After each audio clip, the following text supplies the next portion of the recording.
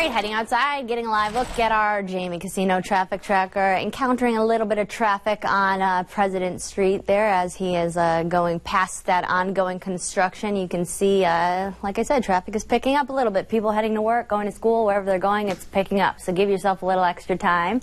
We will go over to our maps and show you that we do have a wreck over in the Low Country here at Sam's Point Way at US 21. You can see it is not affecting traffic at all, but it is happening at this time, so just be aware of that if you're traveling around in that area. Taking an up-close look here at Bluffton, everything is nice and clear along Highway 170. Just some minor slowdowns over there on 46. And then we are starting to see traffic pick up as it does every morning here on Highway 21 heading south. We're going to have those live drive times coming up for you in about 10 minutes.